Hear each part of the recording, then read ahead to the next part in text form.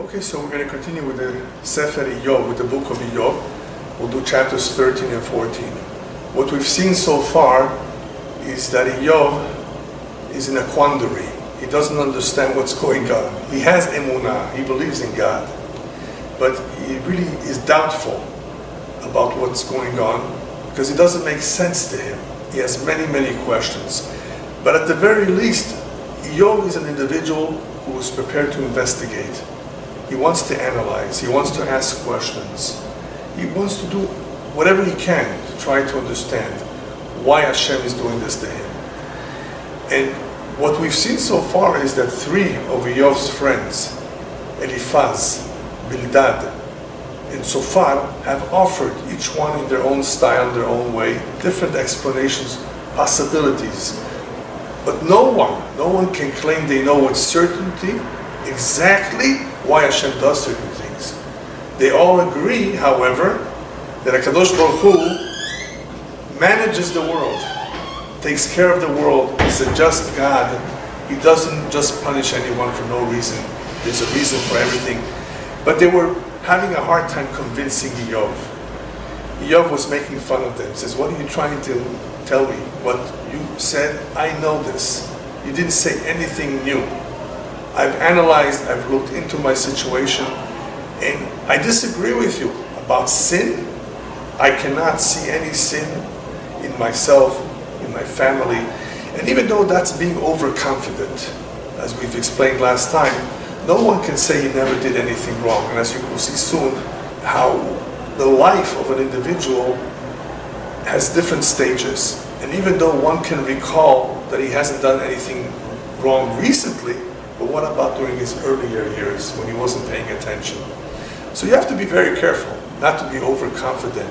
As Solomon says, "En tzaddik ba'aretz asher yaseh tov v'lo." There's no such a thing as a tzaddik, a good man, a righteous man. He's definitely righteous, that he never did anything wrong. We're not angels.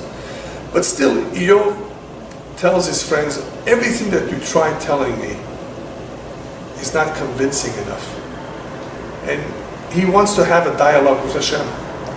We're talking about obviously a period in time in the history where certain individuals who were qualified were able to communicate or find out through a prophet somehow, get some sort of answer from Hashem. Otherwise, why would he even propose this? I want to speak to Hashem. I want to ask him. It doesn't mean that he was for sure going to get an answer or an explanation.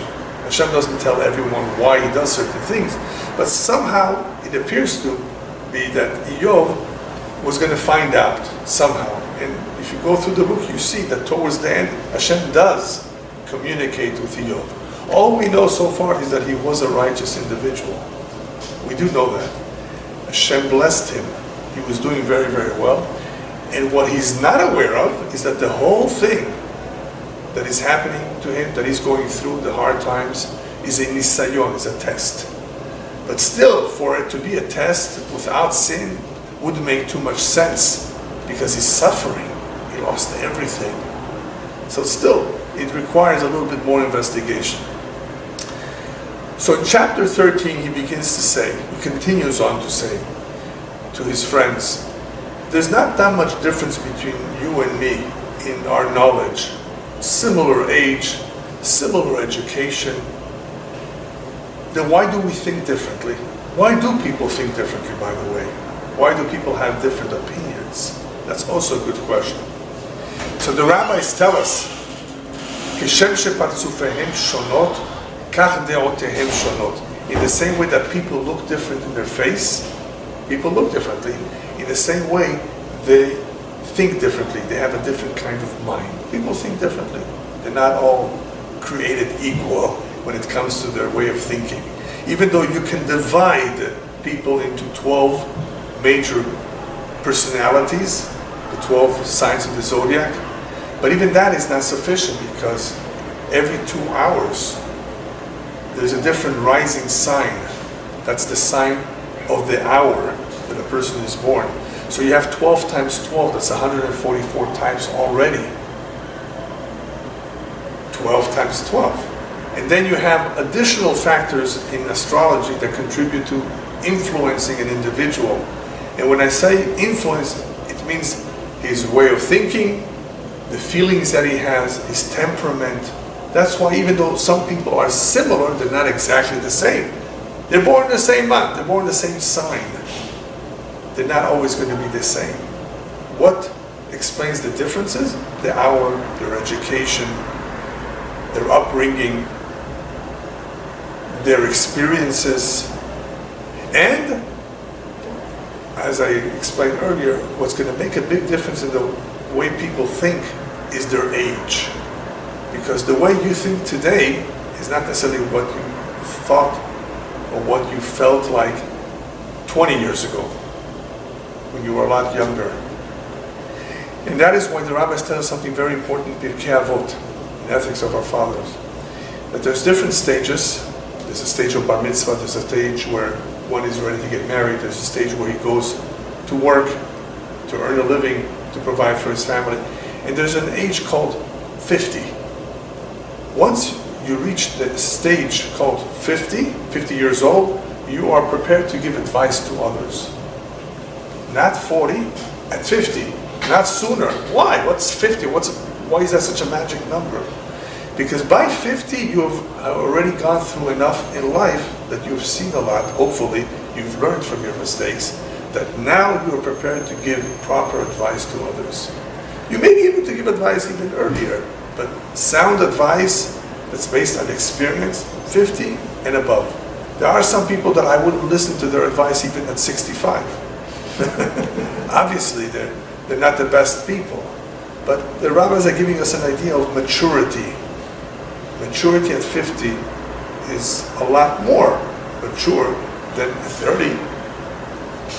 And for sure a lot more than when he was a teenage young man or young woman. So a lot goes into forming an individual, molding his character and his way of thinking. So even though the friends of Iyov mean well and what they're saying are not complete lies either, a lot of good points they made, but their explanations are not satisfactory. And that's what Iyov begins to say in these chapters. He continues on to talk in these chapters by telling his friends, I want to have a dialogue with Hashem, because what you've said doesn't do any good. It didn't calm me down. It didn't say anything to me that I wasn't aware of. And he actually disagrees with some of the things they said. Doesn't fully agree. But at least he's listening. And that's a very valid point to bring out. It's a good point because a lot of people don't listen. So he's willing to listen. But as long as you make sense, he says. So he says, I have an argument with Hashem. I want to turn to him. I want to speak to him. And he says, your words so far to me were like a witch doctor. It was like someone trying to give a cure to someone who's suffering from some illness that will not necessarily help him. Here, just take this because I believe that this will help you. What was that cure that they were telling him? Just do teshuvah. All you got to do is do teshuvah. And Iyov didn't like hearing that. Nothing wrong with doing teshuvah. Obviously, teshuvah is always a good thing to do because we don't really know what needs to be corrected. There's always something to correct, even in our character. Even if we didn't do anything wrong, just to refine our character requires teshuvah. If we were upset and angry at someone, lazy, stingy, we didn't do anything wrong, but these are characteristics that need correction and refinement. So it is right to tell someone, do teshuvah, but is that going to take away the problems that he has right now? Or is he stuck with them for the rest of his life? So that was his argument with them, that you really didn't tell me how to come out of my problems, how to get rid of all these troubles. You're not talking to the point. I want to get rid of this.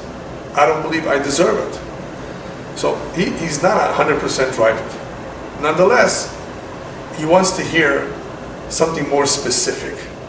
And the more specific that he's looking for is not necessarily how to get out of it, but what exactly did he do wrong that is so bad to deserve something like that? I've explained it in the past, that when someone is having a hard financial time. It could be his mazal. But what would you say to someone who's all of a sudden having a hard financial time, difficult marriage, he has trouble from his neighbors, from his kids, he has all of a sudden some illness, everything at once, you don't have such a bad mazal. For such an experience that everything in his life is going bad all of a sudden out of nowhere, that must be a decree from Shamayim. And this is what Iyov says. Wow, look, so much is happening in my life. Everything is wrong, everything is bad. Hashem took everything away from you. What could this be? You cannot say that this is mazal. You cannot say that this is a sin. To take away all that blessing, it doesn't make any sense. So now Iyov tells his friends, let me tell you something. You're better off keeping quiet. Adif lachem nishtok, he says. Keep silent. Because so long as you're silent, I still will respect you as chachamim, wise. Once you begin to say, and I think you're talking nonsense or saying lies, I will lose respect for you. You're better off keeping quiet, he says to them. I guess he was a tough man. There's a pasuk actually, there's a verse that says, Gam evil macharish chacham yichashev. Evil, even someone who's a fool, who is not a good person, evil. If he keeps quiet, you might think of him as intelligent. You might think that this is a smart person before he opens his mouth. Once a person opens up his mouth and he says something, then you can already detect, is he smart or not smart? And that's what he always tells me, that you're better off not talking, because you didn't help me. If anything, you've said things that I disagree with. But let me also warn you, he says, I think that you're trying to flatter Hashem. Hashem doesn't like that. You're afraid of him, so you're trying to justify that everything that Hashem did is correct. Now, even though Iyov should not say something like that, because that's what we always do. We justify what Hashem does because we already know, we have the Torah, that everything that Hashem does is correct, it's for our good. But as I said last time, it's very possible that Iyov, the story of Iyov took place before the Torah was given. And before the Torah was given, a lot of knowledge was not known about Hashem. You had individuals like Abraham Avinu who discovered on their own certain things. But even they don't know everything. Moshe Rabbeinu had to ask Hashem, Odi'eni na derachecha. Right? Teach me. Show me your ways. I don't understand why you do certain things. So it doesn't come as a surprise that Iyov would want to say, I need an explanation. What's going on? Once we have the Torah, once we have the Kabbalah, then we know that there's something called Gilgul, reincarnation. We know a lot more. We still don't know everything. And we have to continuously remind ourselves that as human beings, we are limited. We cannot fully comprehend. You know, it's very interesting that there's certain things that we can know about people, even though we don't know them. You don't know them, but you can know certain things about them. How? There's a beautiful verse in Mishlei, Kamayim apanim lapanim ken lev ha'adam la'adam. You meet someone, and after a few times of speaking to him, getting to know him, you seem to like him or not like him, one of the two. This is an indicator that he feels the same way towards you, because there's a mirror image. The heart of people communicate. If you feel good towards someone, that individual feels good towards you. You can't hide those feelings. Some people attempt to hide, attempt to conceal their plans, their ideas, their feelings, but you can't. In the end, how you truly feel after you know the person, not the first time maybe, but that's the way they feel. So there's something that you can know about a person. A lot of times it's neutral. You don't care, you don't dislike. And the same is true with Hashem. How can we know if Hashem likes us? So the rabbis in the Hasidut and in the Kabbalah tell us the following. You want to know if Hashem likes you? You can judge by how much you like the mitzvot. The more excited you are to do a mitzvah, you should know that is an indicator that Hashem is excited about you too. The excitement the love that you have for this is a very strong indicator of how much Hashem likes you. If a person treats the mitzvot as a burden, he doesn't like it, that's not a good sign. The rabbis also add one more indicator. If a person has a bad name, people don't like him, everybody says nasty things about him, that's a sign that wherever there's smoke, there's fire, that there must be something wrong with him. For everyone to like him, that's very difficult, because even Mordechai, a Yehudi, at the end of Megillat Esther, it says about him, Ratzu lerov echav, to the majority of his brethren, he was liked, he was beloved. Not all of them. Yeah, people sometimes complain, are not happy with a person. Aaron Cohen. Yeah, everything. Yeah, it could be Aaron, it could be anyone. Moshe, for sure. We don't need anybody more than Moshe. Complained about him. There are ways that we can tell if Hashem approves of our ways or not, but we will never know everything there is to know. Especially like you were saying before, how does one know what he needs to accomplish, what his tikkun is in this lifetime? Hashem will not speak to him. Hashem does not want to tell us everything clearly, because that would interfere with the free will. And I even heard once an explanation that if we were to know exactly what we need to do in this lifetime, we would leave early because we finished our job. We don't want to leave early. Once we're here, we want to have a family. We want to have grandchildren, and perhaps, Bezrat Hashem, great-grandchildren. We want to maximize the time to do more and more mitzvot, to get additional credit. So you don't want to know what you have to do exactly. Let it happen by itself. As long as we cooperate and we do our job right, Hashem will facilitate it that we should accomplish our mission. Hashem wants us to do our job. So He will give us the tools, the talents, the personality, the wife, the right person, hopefully, right? And the environment where we need to be to accomplish. The rabbis tell us something very powerful. They will call you by your name and they will place you where you belong. In other words, you will be put in a place and you will be given the job and you will be given the title of what you need in order to accomplish your goal. There are people, of course, who are interested in money, interested in honor, and they don't end up doing their job. But if we do our best to do Hashem's will, Hashem will help us, for sure. So here with Iyov is trying to analyze his situation. He says, it doesn't make sense that so many things should go wrong in my life. After all, I don't see any terrible sin that should deserve that. So in general, it's okay for him to question, even though you have to be careful not to question Hashem. But in general terms, for somebody like him, who is knowledgeable apparently, it's okay for him to analyze because it's really strange. He had everything good. It's not like he was born in poverty. From day one, as a child, he was already struggling. He was blessed. And all of that, boom, taken away. He says, how? Why? So what he hears from his friends is not convincing. He says, in chapter 13 and in 14, what could it be? What sin could be that should cause all of this? And he describes his flesh, his basar, that the basar nishchat, that the flesh is being destroyed. In other words, he was suffering, he was in tremendous pain. He says, what sin could cause my body to feel this pain, this excruciating pain, this terrible illness that plagued him? However, he adds something very powerful. As soon as he says that, he says, however, even if Hashem were to kill me, I would not lose my fear and respect for him.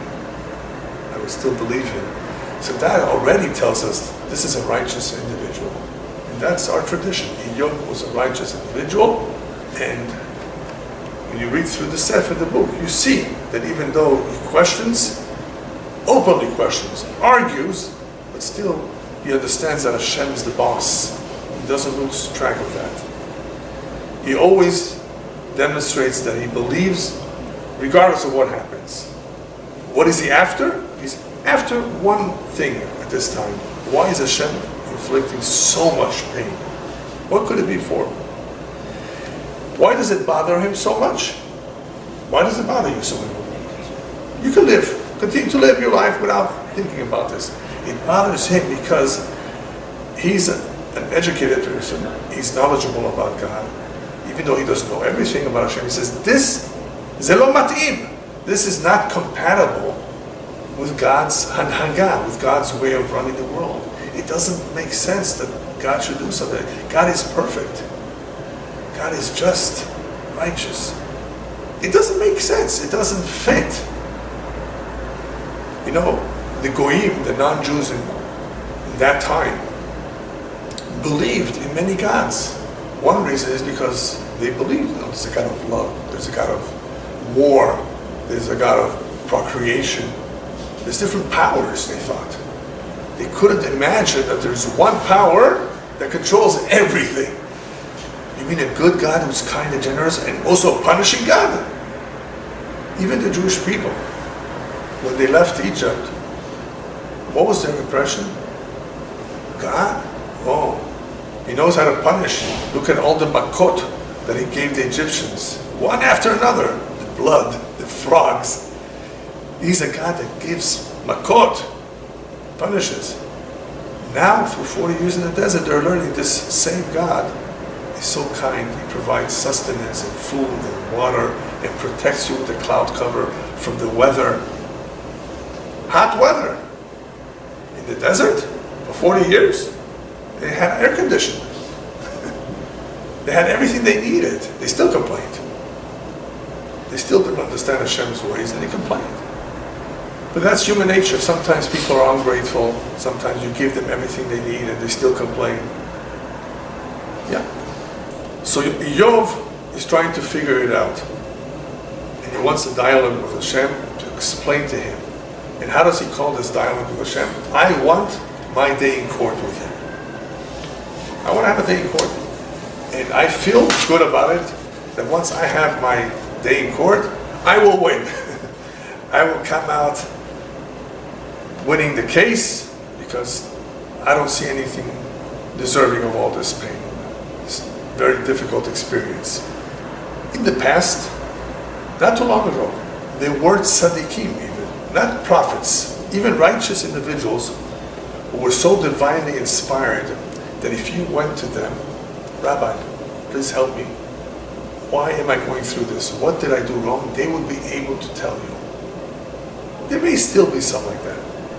It's possible through Kabbalah to know sometimes why something is happening. I'm just going to share with you one quick story as an example. You may have heard of Rabbi Chaim Vital, student of the Ari Kadosh, who lived in the 1500s. So he was a righteous man, he was Kabbalist, a learned individual. He did everything right, but we all make mistakes. One time he came to his teacher, and his teacher was such a great man that he was able to look at one's forehead, ala metzach, and he was able to see from the forehead which sin, if there was any sin, which sin is it that this man did recently. How? Because according to the Kabbalistic tradition, the entire Aleph bit is on the forehead, the letters. Some of them are illuminated, some of them are upside down, depending if he did a mitzvah or if he did an avera, a sin. He comes to his teacher and the teacher tells him, I see the Gimel is upside down by you. Gimel, what does Gimel stand for? Gezel, you must have stolen from someone. Stolen? Chas v'shalom. God forbid, Rabbi, I don't steal. I'm not a thief. How could this be? I'm sorry. Go figure it out. You, after all, Rabbi tells him, you have a business. You never know. Perhaps you didn't pay your employees. I pay my employees? Well, go figure it out. Investigate. It must be related to your business. So he decides one day, you know, I'm going to call all my employees after work hours. I'm going to put a bowl of money in front of them and say to them, if I owe any of you money, please come and take it. And he did that. Only one lady approached and took out a little bit of money.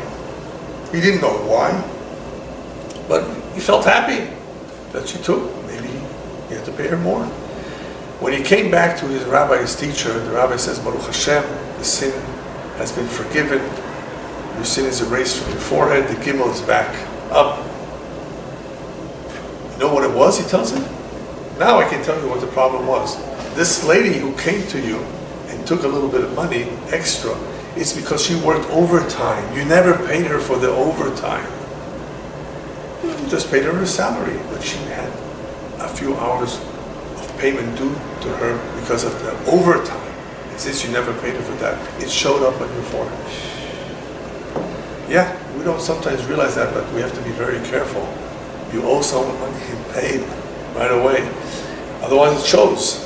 And you don't want it to show because then it brings all kinds of accusations. All kinds of accusations. For any kinds of sins. But stealing? And here's an individual who didn't even think of that. He's a rabbi, he's a teacher, he's a great man. He didn't even think of that. So there were times where we could find out. We would ask, great rabbi. Today it's a lot more difficult. We can ask. But still the rabbis tell us, if you see that you're suffering a lot, or something is not going well in your life, it could be because of something that you did wrong. Yefashpesh b'ma'asav. Examine your deeds. Should we always examine our deeds? Yes, you should always examine your deeds anyway, even before you go to sleep. Examine what you did during the day. On Rosh Hashanah, the day of judgment, examine what you did throughout your year. Did you do enough? Did you do not enough? What did you do wrong? What needs to be corrected? Always do an audit on your ma'asim. But especially, chas v'shalom, if something goes wrong, or something's not going right the way it should be, perhaps it could be the mazal, a tikkun, something to rectify for a previous life, or it could be something wrong that happened recently. Maybe you insulted an individual. That's a big, big sin, especially if it was in public. Ooh, very difficult to repair. So, find out. I always like to tell the story of a Persian couple that came to me complaining that somebody cast a spell on them, witchcraft, evil eye, and because of that their parnassah, their livelihood is suffering. So they came, this is years ago. So I asked them, what's your business? They have a car wash in South El Monte. He says, oh, that's a good business, car wash. Are you open on Shabbat? I said. He says, Rabbi, Shabbat is our best day. Best day? You can't work on Shabbat. Rabbi, I can show you the bundle of money that we make on Shabbat. I says, yeah, I know you can show me the bundle of money. What you don't see, however, is that that bundle of money throughout the year will disappear. Your wife may have a root canal. The transmission in your car is going to go kaput. And you may have a big plumbing problem in your house. All that money that you thought you were making from that Shabbat will disappear. There's no blessing for working on Shabbat. The source of blessing of parnassah is Shabbat. So don't blame and accuse witchcraft. Don't blame and accuse evil eye. That's the first thing they wanted to do, because they're used to maybe from Iran. Oh, in Iran there was people who did that. Yes, it's possible sometimes these things happen. But the majority of the time, it's not the evil eye, and it's not witchcraft, and it's not necessarily mazal either. It could be the person is doing something wrong. And not keeping Shabbat is, of course, a big problem. Because the beracha, the blessing that was there, and could continue to be there, will disappear. And you may wonder why Hashem makes it disappear. Obviously, it's a kapara as well. It also is a kapara, it's an atonement for the people, that they shouldn't later on have to suffer consequences of that. But the first thing in their mind was witchcraft. Why? Because somebody put a black cat. They told me. Somebody hung a black cat in their business. Oh, it must be a witchcraft. So when I told them Shabbat, they never came back to me. Okay, with them. Anyway, Iyov wants to have this dialogue with Hashem because he's confident that he will be able to win over his friends' arguments, whatever they were saying. I had a big problem with this. When I was reading through the chapter, I was wondering to myself, how could Iyov be so confident?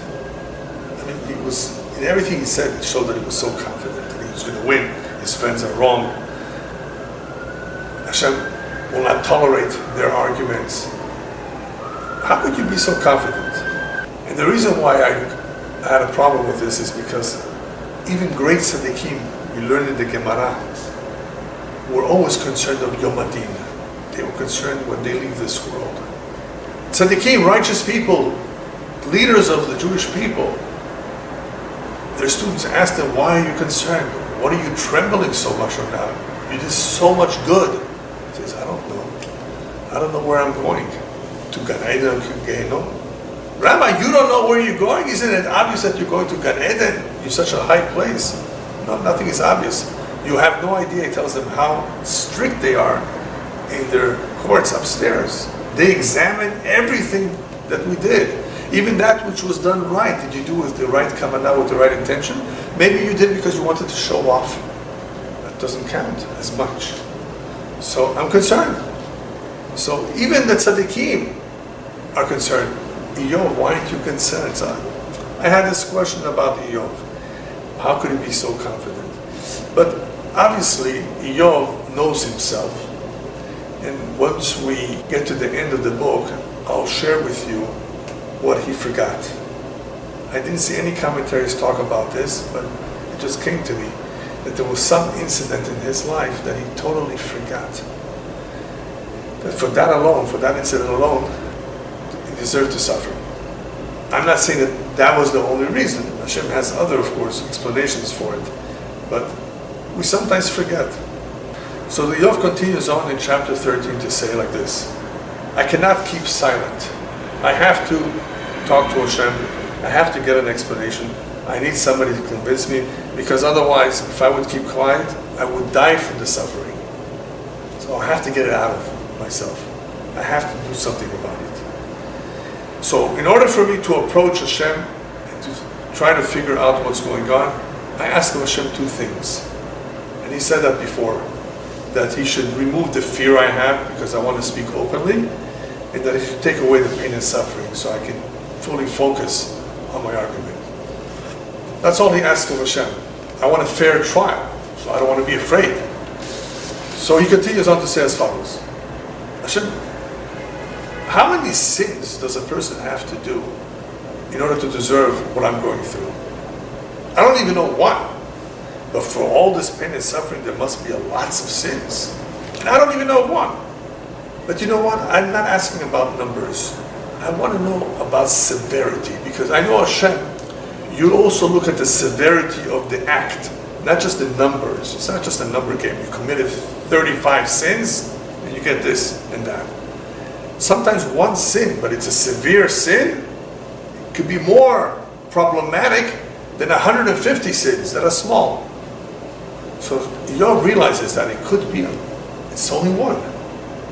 But if it's one, it must be very severe. How severe could it be to deserve all the suffering?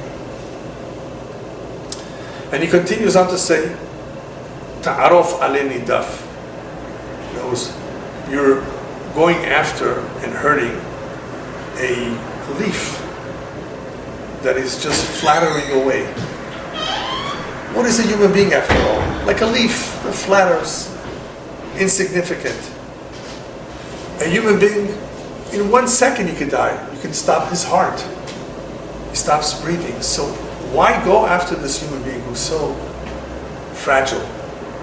Is it possible, he continues on to think, perhaps Hashem, you are going after this human being because you're also including and considering all the sins of his youth? Oh, the sins of one's youth. They were in trouble because Hashem, when we were younger, we were not smart. Now we're smarter. You know what he has just basically said? He said something very powerful. It is true. Hopefully, we're smarter when we get older. But there's also different levels of punishment depending on the age, circumstances, and knowledge of the individual. Hashem is a lot more exacting of a tzaddik. Sir, Rabbi, You should have known better. You should have known better. You're knowledgeable. How could you do something like this? This young man, what does he know? He never learned anything. You think they're going to be punished exactly the same way? For the same sin? No. This one knew, this one did not know. This one not only knew, he's also a tzaddik, he's a righteous man, he should have known better. So the answer is yes. The youth from the age of 13 to the age of 20 is treated one way, beyond 20 is treated another way. 20 is like a cutoff time, cutoff line, where sins are a lot more severe after that. It's like the child became mature, 13 of course, he's responsible now, he's an adult, technically, but not as much of an adult until he's 20. 20 is when a Jew would go to the army. 20 is already a much more serious stage in a person's life where he's held accountable a lot more than what he did when he was 15 or 16. And obviously before 13, he's like a little child. So there's definitely going to be differences in when the sin was committed. What about if he did it when he was poor? What if he did it when he was rich? What if he did it because he was pressured, because he was tempted? There's a lot of nesibot, a lot of circumstances that people sometimes commit a mistake or do a sin where had they been in different circumstances, it would not have happened. So Hashem always evaluates the situation. And no two people get the same punishment or the same rectification for the same sin. And the same is true with a mitzvah. Let's say going to the synagogue. One lives right across the street and one lives a mile away. And he walks a mile on Shabbat. He's going to be rewarded a lot more. It's called schar halicha, the reward for walking. More effort. Lefum tzara agran, Rabbi tells us again. Well, according to the effort you invest, you'll be rewarded. You tried harder, it took a lot more effort, you'll be rewarded. So of course, Hashem considers everything. Everything is taken into consideration. Iyov continues on to talk and tells Hashem, I realize I can't run away. Even though, by the way, there is a concept in the Gemara called Mishaneh Makom Mishaneh Mazal. You may have heard of it. When you change places, you change possibly your mazal.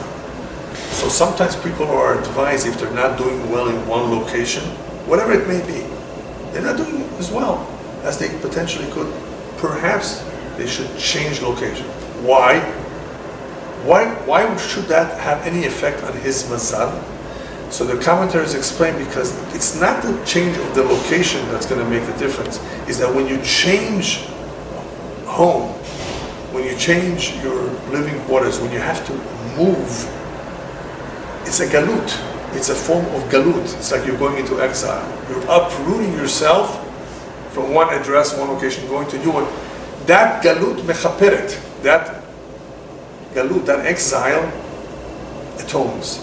Look at what's going on in Ukraine or in other countries in the world where people are being exiled for whatever reason, for different reasons, having to leave their country. They would rather have not. They would rather have stayed in their country. But because of the economy, or because of war, because of pressures, they need to leave. You think it's easy? It's not easy. In the olden days, it was even a lot harder. Today we have airplanes. Some people risk their lives by boat every single day from North Africa to go to Europe. So that Mishaneh Makom sometimes is necessary if a person needs a kapara and atonement. So running away from one's suffering will not always help, because of what the Baal Shem Tov says. The Baal Shem Tov used to say, one who's going through suffering is like a pregnant woman. You think if the pregnant woman moves to another city, she won't take the pregnancy with her? She just moved somewhere else, so what? Wherever she will go, she takes her pregnancy, her fetus with her. If it's meant to be, destined that the person should suffer, wherever he travels, the suffering, the pain will go with him. Unless, of course, he does teshuvah, he does something, some tikkunim, that can alleviate the situation. But just moving will not necessarily help the individual. So that's what Iyov says. Where can I go? What can I do to get rid of all this pain? In the meantime, he says, all this pain and what it's doing to me, it's causing my body to fall apart, to rot. Why does he say that? It's obvious, because illness to the physical body is a lot more difficult than financial difficulties. If Hashem touches a person's finances, which is usually first, before he touches the physical body, it's a lot easier to handle. Money comes, money goes. It's like people who lost their homes in a tornado, in a hurricane. They can rebuild. Hopefully they'll get help to rebuild. But if somebody's life is lost, or if he becomes maimed, crippled, paralyzed, that's terrible. So the physical body, pain to the physical body is a lot harsher than financial losses. And that's why he says, Hashem, look, this is debilitating. Look what it's doing to my body. But sometimes, the reason Hashem will do that, he sent pain and suffering to the physical body, is because even the physical body is just a shell. The real essence of the human being is the neshama, is the soul. And now Tisha B'Av is coming. What good thing happened on Tisha B'Av? You know? Good thing. The temple was destroyed. Yeah, but Hashem ishlich et chamato al avanim v'lo aleinu. Hashem cast his anger on the stones and not on us. In other words, by destroying the temple, a lot of the Jewish people survived. Imagine, God forbid, if you would have gone after the people, like the Holocaust, unfortunately, 6 million, a third of the Jewish people perished in the Holocaust. During the time of the Bet HaMikdash, the building was destroyed. So same thing with the body, the physical body. Hashem says, I would rather take care of your problems, of your sins, by going after the physical body, if going after your money was not enough of a lesson. Because that will serve as a very powerful atonement.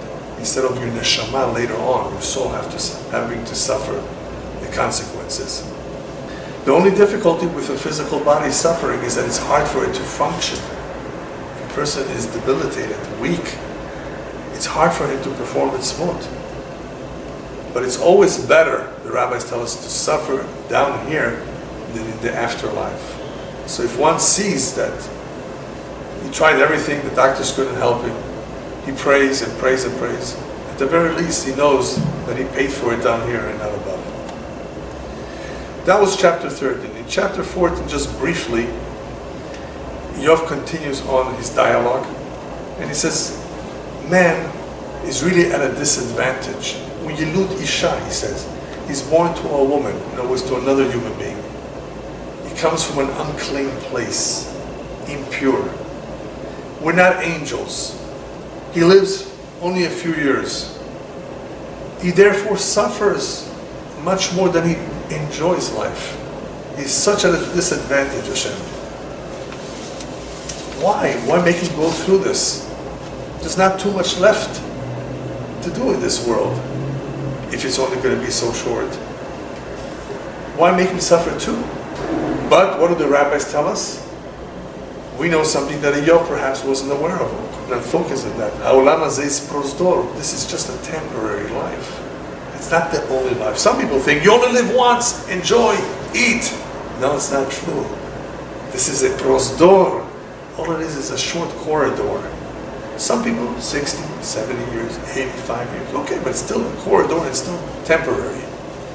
But Iyov says, no, I can't understand that if man is so low, kukach shafel, why would Hashem be so involved in his life?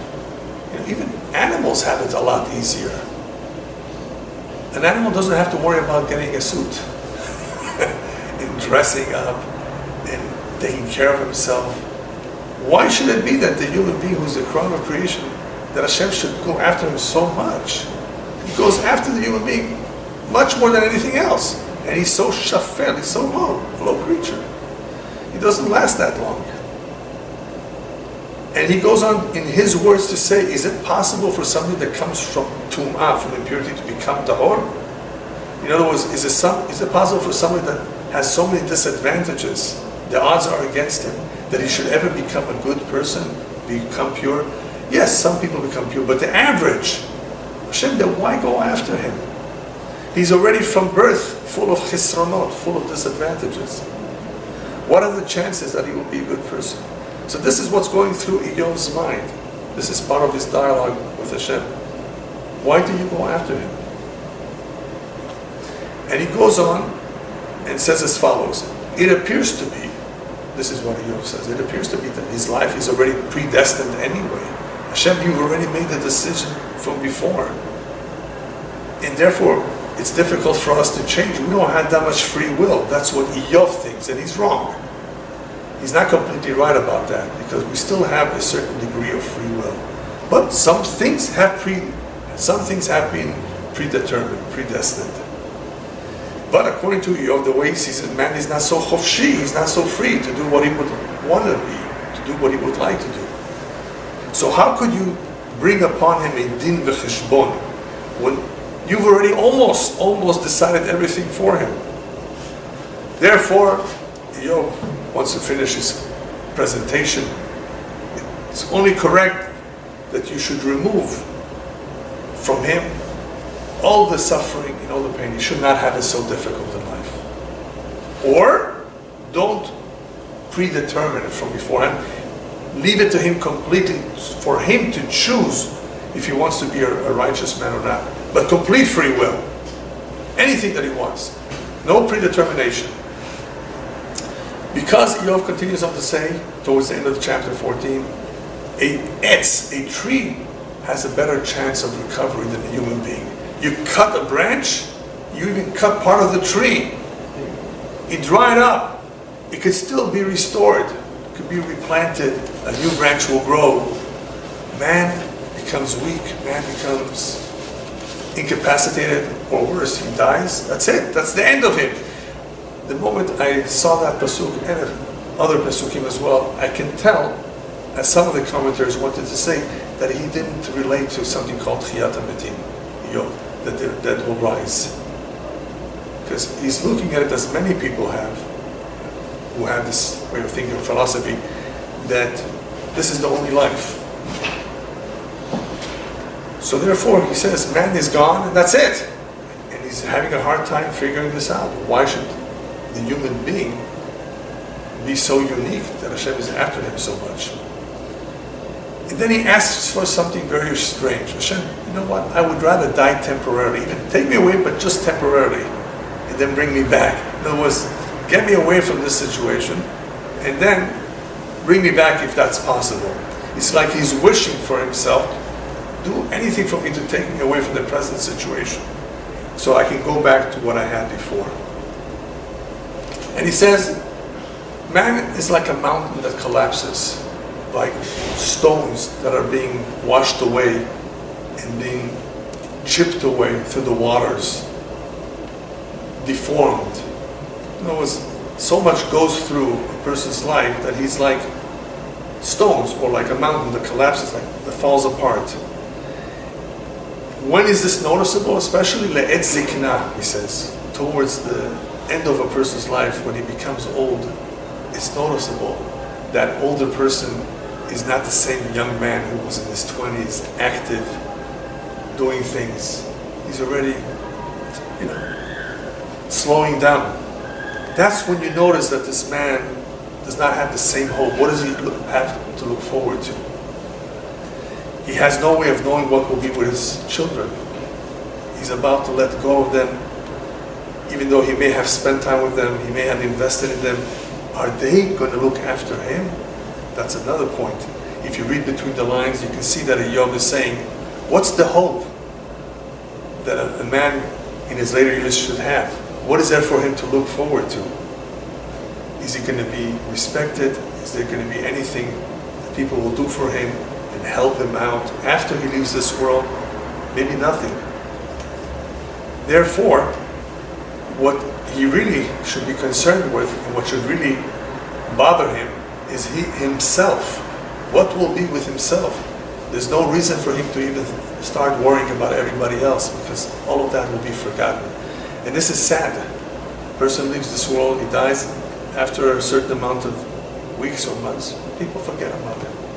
So Iyov is saying, see, what is there of this man afterwards? What does he have to look forward to? And the bottom line, and that's how chapter 14 pretty much ends, even though he doesn't say it in his words, but I would like to just add that Iyov is right. Man's priorities perhaps and concerns change towards the end of his life, not knowing what lies ahead. Therefore, he should not depend or trust anyone to do for him after he leaves this world. That they will pray for his soul, for his neshama, that they will do tzedakah. Don't leave it in the hands of the kids or anybody, because you cannot guarantee that they will follow them. You do whatever you can while you're alive. Whatever you can. Put away whatever you can. Money for tzedakah. That you have control over with. Don't depend on others. If you give instructions, who says they will follow? While you're healthy, while you're alive, take care of yourself. That B'ezrat Hashem, all of the zechuyot that you've accumulated while you're alive, all those merits, should be there in the afterlife for you, B'ezrat Hashem.